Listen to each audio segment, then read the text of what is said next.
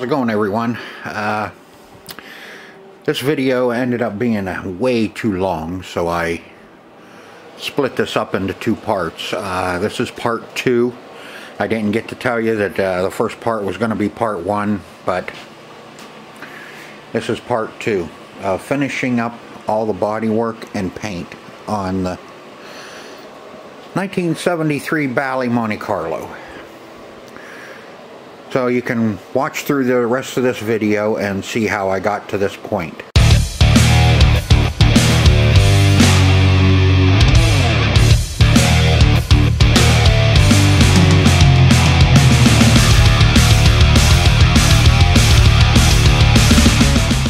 Okay, we got our bodywork done here on the back box. And I started mapping out and putting in our artwork.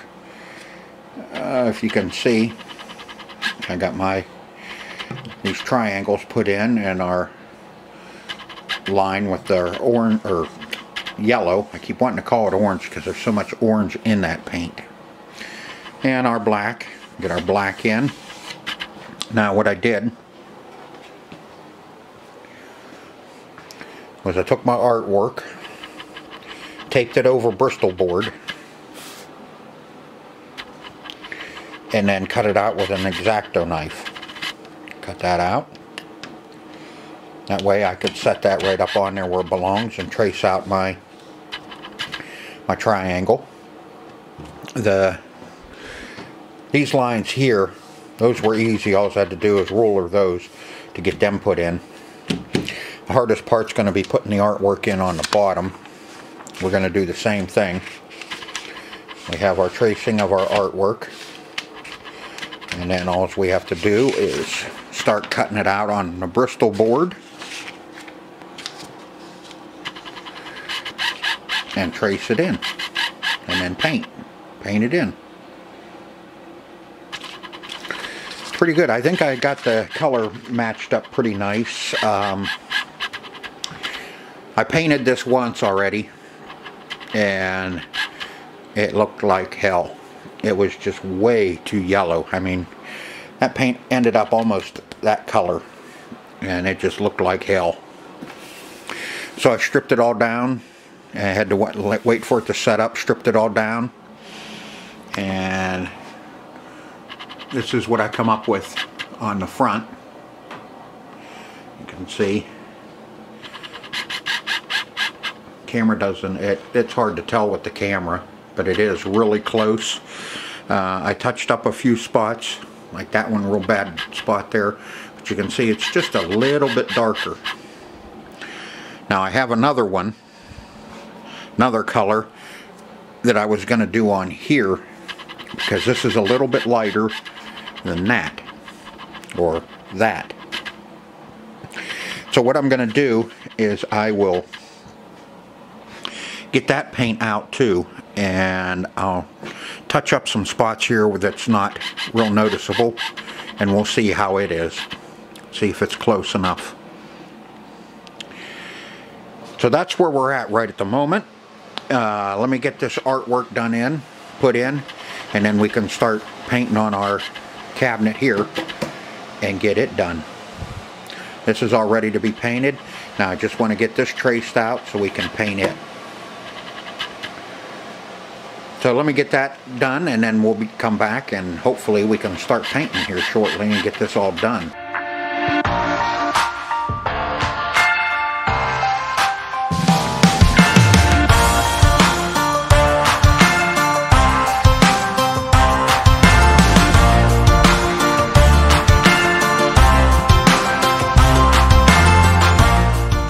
Alright, there it is. After about I don't know, about 3 days worth of work. I got that side all done. And you think of the front. Am I great or what? I know, you're saying to yourself, I don't know, or what? Yeah, we got all the artwork in. Got it all painted up. I clear coated it to save the art that's on it now. The same with the side box. The side's all done. I got that all filled in and clear coated. Paint didn't match too awful bad. The black's okay. The red, you can see there's a little bit of, I don't know what you want to call it, you know, just some brush marks left in it. But I think it turned out good. Now, I thought I was going to be done once I finished this side up. Let me get this turned around so you can see it in the light. Don't mind everything. I'm just going to go for a ride with me. Now we have this side. I thought I only had a couple holes to patch up down here, but because, you know, I was sitting on that side the whole time, so guess what? Wrong! I got the whole bottom's coming off of it.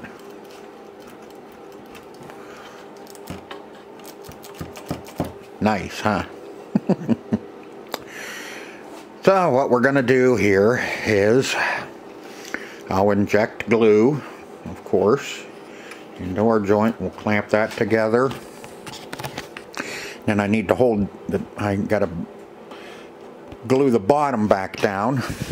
And you can see if there, let me get you there. Okay, you can see these support blocks. I'll glue under them. Put glue under them because you can see it. And I'll put glue in that joint right up in there. And I'll glue that all up.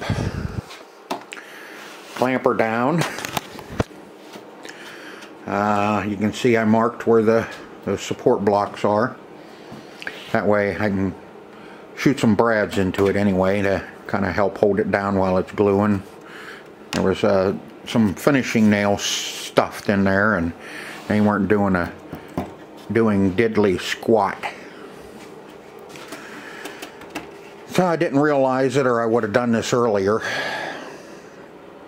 But, you know, hey, life of repairing old pinball machines. Then the face, I'll just go ahead and I'll paint that whole face. You can see I kind of got a oops anyway. But we'll get that all painted up too. And hopefully I can get painting on this tomorrow if I'm lucky. Maybe even later today. After, while it's clamped, I can go ahead and start touching up some spots and plugging our holes. Those 3 holes, get those all filled in. Like I said, I don't know if I'm going to do a whole lot to this side or not. We'll see what happens once I get into it. If it starts falling apart like the other side did, then I'm going to go ahead and I'll do what I gotta do. So first of all, let's get this glued and clamped back together and get her so she'll stand on her own 2 feet. In this case, 4 feet. And not have a droopy head. Alright, that's all I'm going to do as far as repairing this side. I got that big chunk removed out of it. I got the clamps off of it and everything. It's all nice and tight again. I just got I had to repair a big chunk that was missing here. Some big old nicks there, a little nick there, and got that all done up. So now all I have to do is touch up the paint, and this side will be done. Paint the front and the inside there. Right along in here. I looked, and it is black on a lot of machines, so I'm going to keep that black. So that's where we're at on the back box. We're just about ready. We're getting close. You can see that tightened up really nice. I just threw some Bondo in that big girty gash that was underneath. Just to, I know nobody ever sees it, but it's filled in. Plus I had extra when I was filling, so I just kept on packing it in there, and so now it's all filled in anyway too. So that's where we're at on the back box. We'll continue to work on this. We're gonna get started on touching up the paint on this. Okay, got it all repaired, and I got one coat of my yellow on there. And now what I'm gonna do is I'm gonna start getting some of this black in. While that dries, I can work up in here and work on some black or my red, as long as I kind of stay away from not sticking my hand and my arm in that. I did a little touch up here, started on the face too, got that painted, all but that bottom. You gotta stand it up so I can do the bottom, do that side rail. Then we'll paint the inside black, and we should be pretty close to being done with this. I see I still got to put another coat of yellow up in here. It's going to be a little mismatched. You can see, you know, if you look at it from over here, it's really kind of hard, but you get up to it and you can see the difference. Now down in here, I may go ahead and outline, you know, and paint everything yellow from like this point. I don't want to stick my finger in the paint. From this point down, and kind of start in here and finish that off. Down in the rest of this I can leave alone. I may come up into here because I have some touch up there, so I may go ahead and just kind of do all that yellow there too. Just kind of break it off so it's not blotchy like it is here. Because I'll tell you what, that matching that color is just one hell of a pain in the, you know what, in the dupa. Pain in the dupa. So let me do some black. Get some black colored in here, and then I'll come and show you how the black's going in.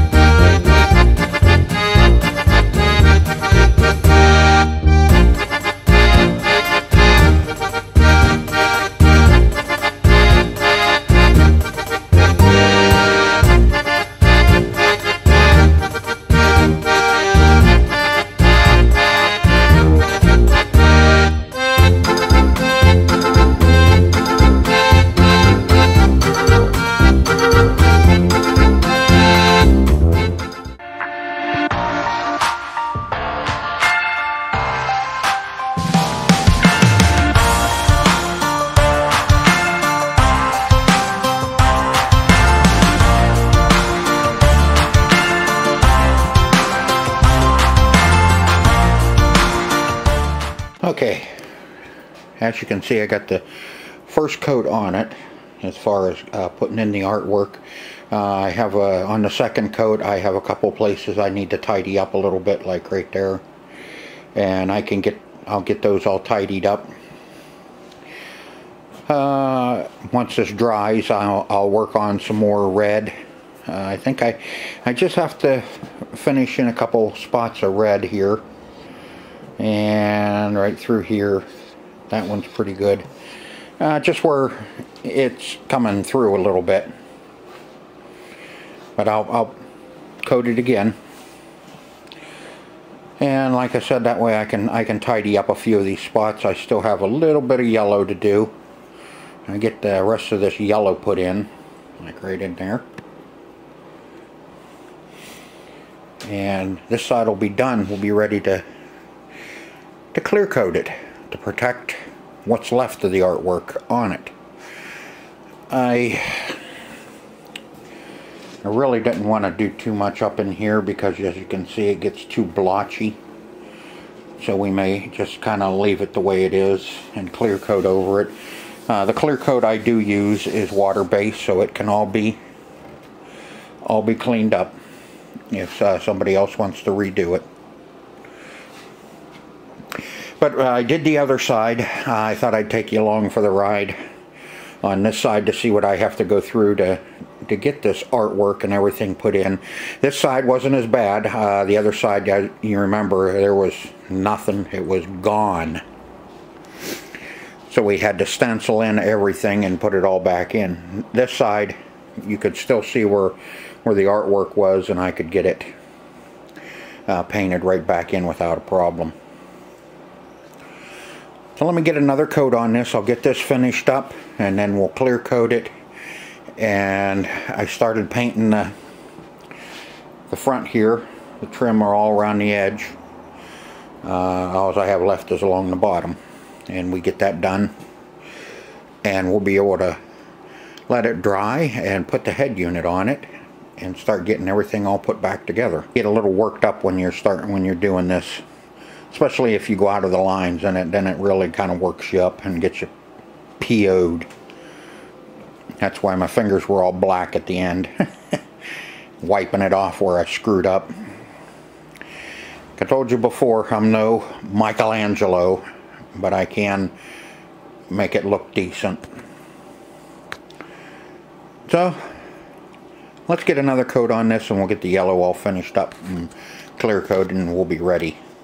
I'll get the next coat on it and all the yellow finished in, and then I'll bring you back and show you where I'm at. And I may even put you in a tripod and let you watch me clear coat it if you know. I'll have it in the video maybe, and if you want to watch it, go ahead. And don't worry about what brushes you should use. You use the brushes that are most comfortable and give you the best results. There's always going to be somebody out there telling you, oh, you can get better results if you use a brush made from the crotch hairs of a chinchilla that is only 2 years old, and you can only get them in the spring because that's when they're the best. Don't worry about them people. You use the brushes that are most comfortable to you and what gives you the best results. This little blue one here I'm using is from Sam's Club. My brown ones that you see now and then that I use, my little fine tip brown ones, those are from Hobby Lobby. And they're not the $10 a brush ones either. Sorry about that, I gotta concentrate a little bit. Okay, so it doesn't matter what brushes you use. All I can tell you is a nice long bristle soft one are really nice for me. You may like a shorter bristle brush. I just like the long ones because I can get a lot of the brush marks out. And this is one of my favorite brushes. This one really feels comfortable to me. I have, I don't know, about 30 brushes, because this one was in a pack, and it just so happens this was one of the ones I wanted, and it was at Sam's Club, and it came in a pack of, I don't know, 15 or 20 brushes.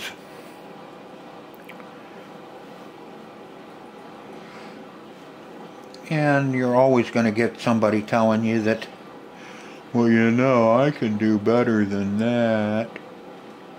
Well, then why aren't you doing it?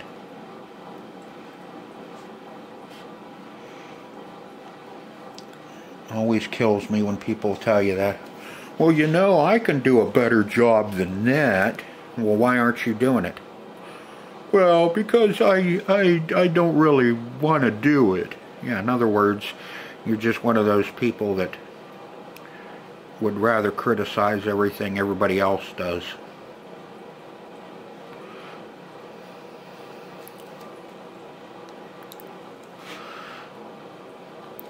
Always going to have critics.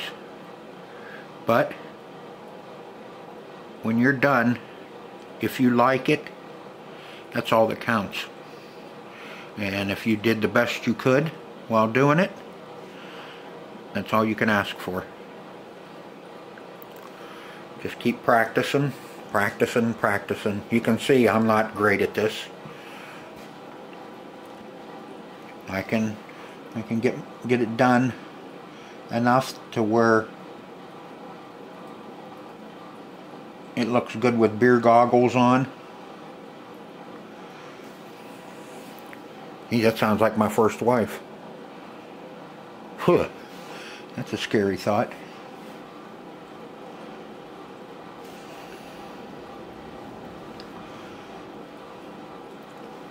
So just do the best you can.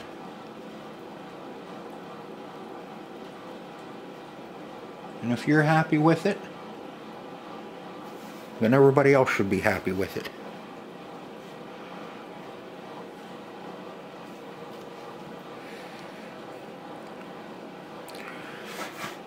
I like doing it. I feel a great accomplishment when I'm done, especially when it turns out really good.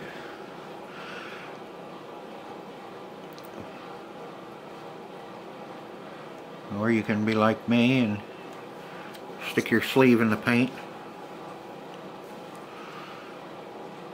and then you have to do it again.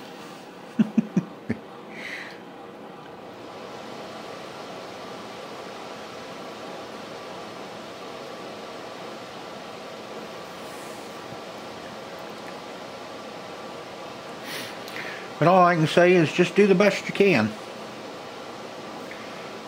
If it's a pinball machine you're keeping for yourself, that you're just gonna enjoy, or if you just want something, you want to do one, do it. Don't be scared of these things.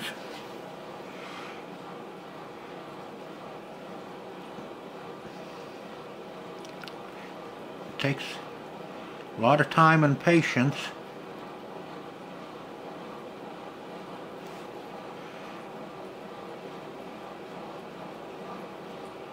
If you don't have any patience, then find something else to do. You're going to need the patience for these. Ew.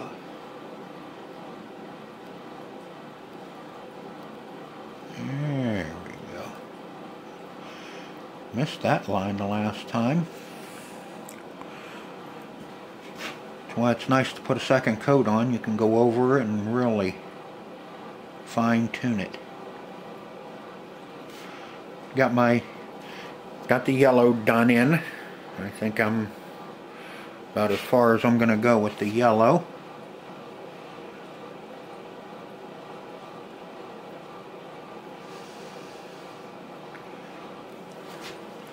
I don't think we need to go any further. There's my little brown one. Like I said, that has a little fine tip on it. I have some other ones too with fine tips. This one I use mainly for doing the artwork like this. And then I have even a smaller tipped one that I'll use for the circles on the playing field. Or you can use those acrylic pens.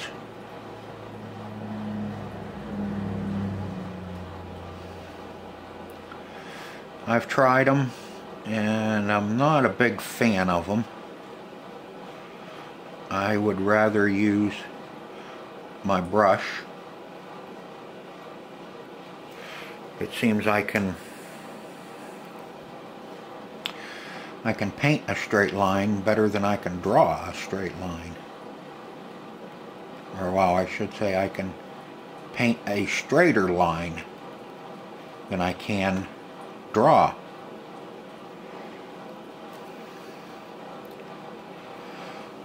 So I feel more comfortable with my brush than I do an acrylic pen. But you know, try it. You may like the acrylic pen more.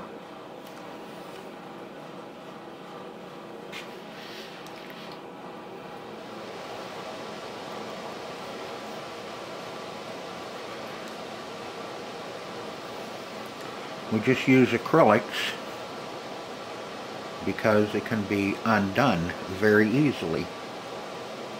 Now if you use oils, you know, that's really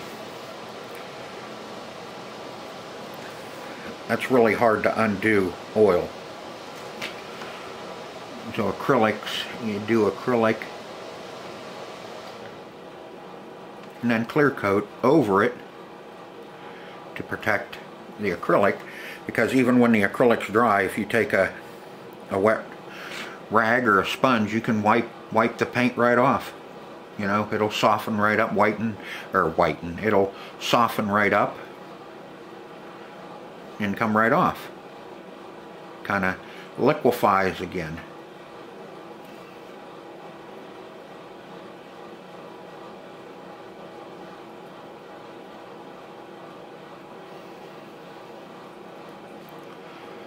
Now that's what's nice. If you screw up and you think, oh man, that wrong color or looks like crap, just take a sponge and wipe it off. I do that a lot when I'm doing colors. If I'm trying to mix up a color, you know, get a color and look, oh man, that looks pretty good. And I'll put it on, and you know, that looks like hell. That's too light, too dark. So I just wipe it off and try again.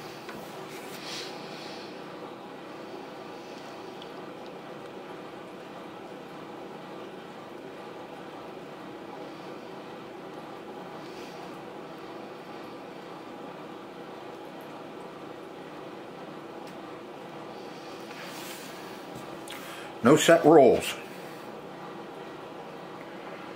Just do what you gotta do. Do what you feel comfortable with.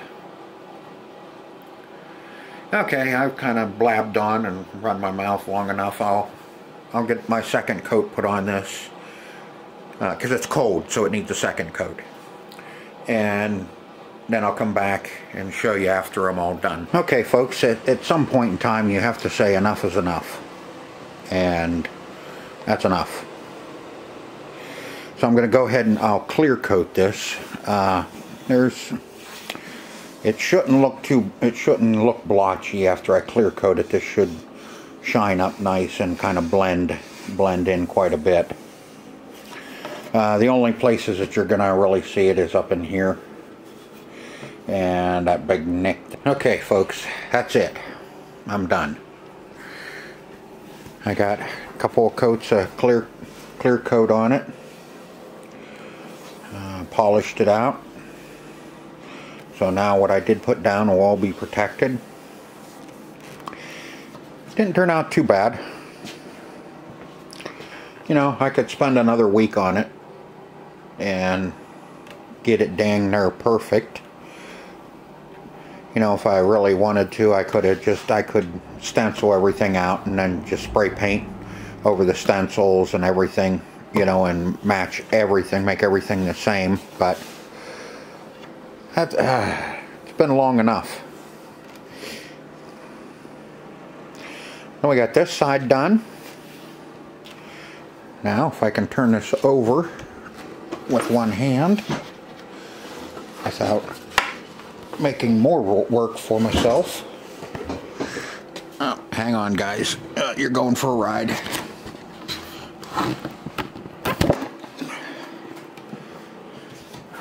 There we go.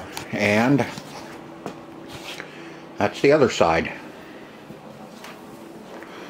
Remember, this is the side that we had that everything was all peeling up here on the end. Same thing. Painted it all in. Clear coated it. Polished it out. Waxed it. Now what I did put down will be protected. But overall, I think the back box really come out nice. I went ahead, I painted the front. Yeah, a little bit of wax. Painted the front, inside. Painted that all black. Painted that little strip across there black. So the back box is officially ready to go on, and we are done with it. I mean, done. Stick a fork in it. So if you like the series, or like this 2 parts, I'm hoping I can get this second part in one more video. It takes forever for me to upload stuff. I'll tell you what, folks, this has really been a long 2-parter here. I've been working on this back box and cabinet for probably 2 weeks, 3 weeks. Because, you know, I could only work on it a couple hours in the evening and then on the weekends, so. But we got it done. So if you liked the video, hit the like button. If you haven't subscribed, subscribe to the channel. And leave us comments. Tell me down below, right down there. Tell me what you think. Does it look good? It's got to look better than what it did. So until next time, see ya.